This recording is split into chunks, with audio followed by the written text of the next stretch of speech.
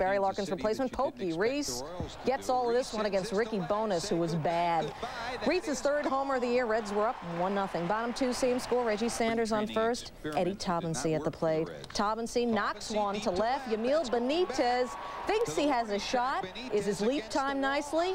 Good try. Two-run home run. Taubensee's 10th of the year. Reds up 3-0. Brett Tomko pitching very well early on. Tomko getting Jet Hansen on the check swing in his first at bat, and his next at bat, Tomko gets Hansen again, this time swinging. Tomko struck out 9 6 2/3, one shy of his personal best of 10 Ks, and he did get away with 5 walks, and the Reds win it 6-3.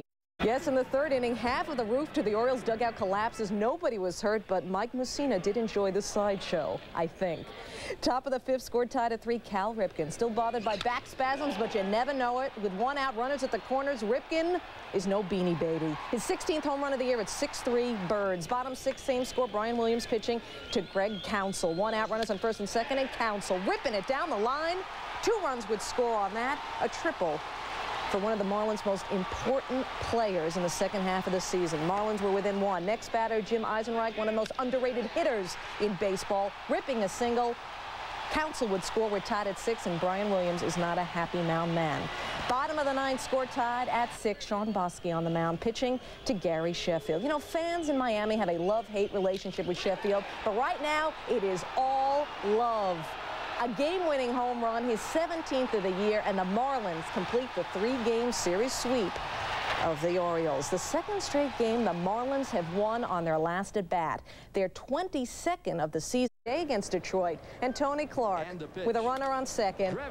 Driven and in the gap. It's a double to the wall. Bobby Higginson would come around to score to put the Tigers up 2-0. More from Tony Clark, whose skipper Buddy Bell said he almost benched. He thought about it because Clark was in such a big hitting slump. Not anymore. RBI number 100 for Clark. Top 4, Tigers blow it open. Davy Cruz up with 1 aboard.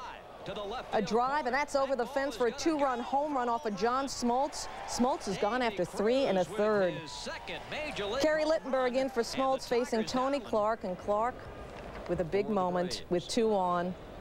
He had just 2 homers in his previous 118 at-bats. What did I say about that slump? Gone, just like that ball.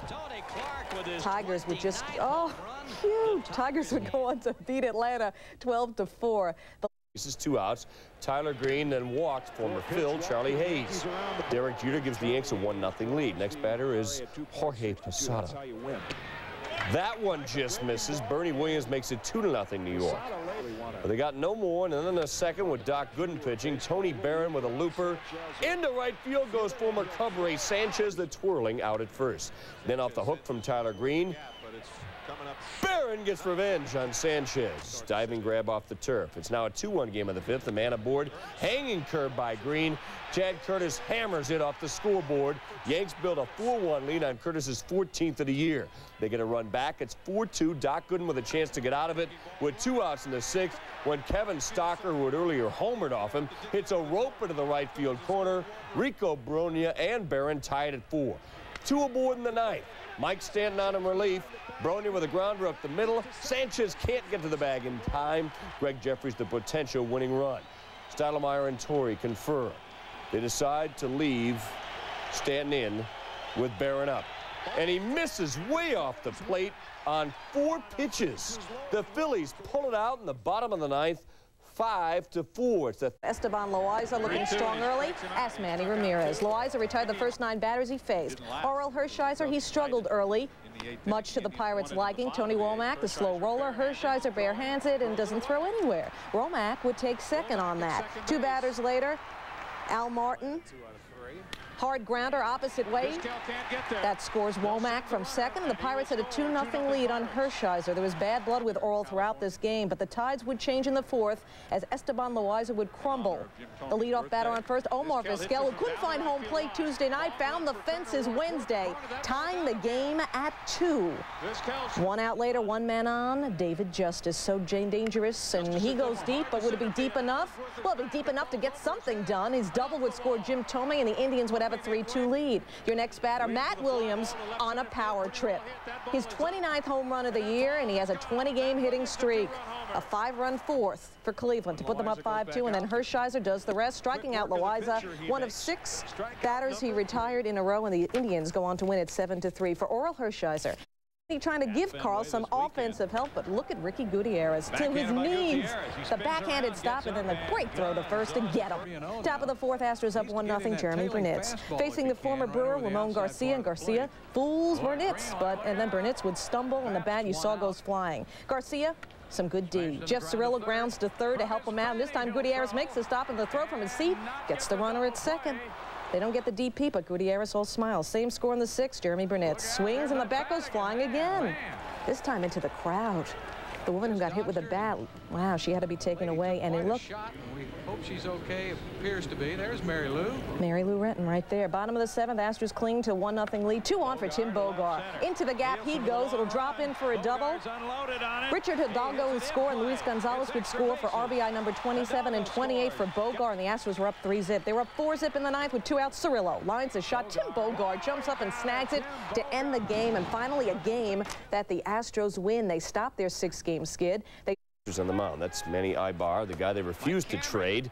And Ibar is still looking for his first major league win, and Gary Gaetti wants to help him out. Facing Mike Cameron in a 2-all game, Gaetti rifles him out and keeps it tied. Then Gaetti does it with the stick off Scott Air, airs it out for his 15th home run of the year. Cardinals take a 3-2 lead at Busch. Same score in the 8th. 2 aboard, Albert Bell. Curtis King now on in relief of Ibar. Pitch gets away from another rookie, Eli Marrero, but a cannon to third, and Dave Martinez is meat. Marrero threw out 2, but in the same inning, Robin Ventura keeps things alive. Albert Bell ended up walking Ventura with a bouncer, but it hits Bell in the butt. Second White Sox out of the inning. Then it's Mike Cameron's turn. Cameron a routine grounder. This time David Bell scoops it up. Oh, he beats it out, and they load the bases in an infield hit. Pinch hitter Jeff Abbott. Bases loaded again for the White Sox, but it's right to Gaetti, and St. Louis holds on for a 4-2 win. Tourists. Where's the spoon man when you need him? Bottom of the 5th, Paul Menhart cruising with a 3-0 lead. A-Rod hits a ball in between off Menhart's foot. Wally Joyner's throw back. They collide. They're both a little shaken up. Menhart can take a warm-up pitch. Too much pain in his foot. He hobbles off. Rodriguez decides to gut it out. After a Jay Buhner double, Rodriguez is 90 feet away, but he's not going to try to score on a wild pitch from Will Canane to Paul Sorrento. Lou Piniella wants to check him out. Says he can't run. Takes him out of the game with a rib strain. He's day-to-day. Dan Wilson bangs a bases-loaded knock up the middle. Pinch runner Andy Sheets scores as well as Jay Buhner. Mariners are within a run. Top of the 8th, bases loaded. Mike Timlin in a tie game walks Kilvio Veras with the bases loaded. Mark Sweeney gives the Padres the lead. Still 6-5, 2-2, 2 outs.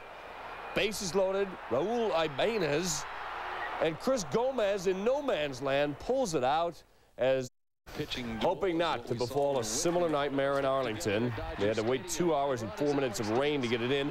Then Raul Mondesi doubles past Alex Diaz. Otis Nixon scores. Domingo Cedeno throws home. To get Mike Piazza, he's meat at the plate, sliding into his all-star compadre. Rangers down 2-1 until Rodriguez does it with a stick. His 15th home run of the year, the other way to tie it at 2. Same score in the 8th. Piazza, chopper up the middle. Otis Nixon rounds second. And the one-time Ranger, unfamiliar with Arlington turf as a Dodger, falls down, fell again, then got trapped in a rundown. And on a chance for Piazza's 100th RBI, comes up short. We're still at 2. Tom Goodwin off Darren Dreifert. The Dodgers are trying anything to close games, but Dreifert does no better than Radinsky or Orel. Goodwin can fly. He gets a triple, and they score 2 more. They hack him on and knock off the Dodgers again, 5-2. Taking Tuesday off, that is a rookie, and he looks like it. Ben Grieve, one of the top prospects in baseball. He's a right fielder. That means Matt Stairs moves over to left, and he is ever agile. Pick it up, Brad Rigby on the blast by J.T. Snow. Take it to the bottom of the 2nd. Runner aboard off Danny Darwin. Facing Brent Maine, gets a pitch up on his armpits, and Maine deposits it into the right field stairwell. 5th of the year for Maine. Dusty checking out his scouting report. Not much to show about Green. He just eats up minor league pitching. And now he's doing it in the majors. Dave Magadan, who normally carries a piano around the bases, only has a harpsichord, and he scores easily. His first major league hit drives in a run at 3-1. Brad Rigby, who has struggled all year long, knew what to do with Barry Bonds. A bullet on the inside corner, then when he faced him in the 6th, the yellow hammer. Into the 7th, 6 hits, 2 runs, 6 strikeouts for Rigby. Back to Grieve. His father, Tom, once lived with Danny Darwin in the minor leagues in Tucson. Grieve comes up huge. This double, his 3rd of the night, knocks in Tejeda, McDonald, and Magadan, this time carrying only a harmonica. 3 for 4, 5 RBIs. What a debut. The Jays and Robert Person. Dave Malicki, who's been struggling lately, had the breaking ball going, got Benito Santiago, then froze Jose Cruz Jr. Then Carlos Delgado, the very next batter, hits the ball and his helmet with the bat. Bernard Gilkey from off camera with a fine catch. Jays up 2-1 in the 6th. Carlos Baerga with a chopper. Paul Quantrill, cat quick, off the mound, makes the bare hand and then botches it. Todd Hundley comes all the way in to tie it at 2. Same inning, Ray Ordonez lashes a double the other way. Baerga will come in with the go-ahead run. The Mets add another. John Franco remains nearly perfect in relief, and the Mets sweep them 4-2. Boston to its 6th straight loss. Mike Lansing facing Aaron Seeley. And this was the only hit Seeley would give up. A solo home run by Mike Lansing. It's 1-0 Montreal. From there, a pitcher's duel, you might imagine, involving Carlos Perez. Just ask Michael Coleman. Perez with 8 Ks. 3 of those 8 Ks, Coleman was the victim. Aaron Seeley, equally as tough.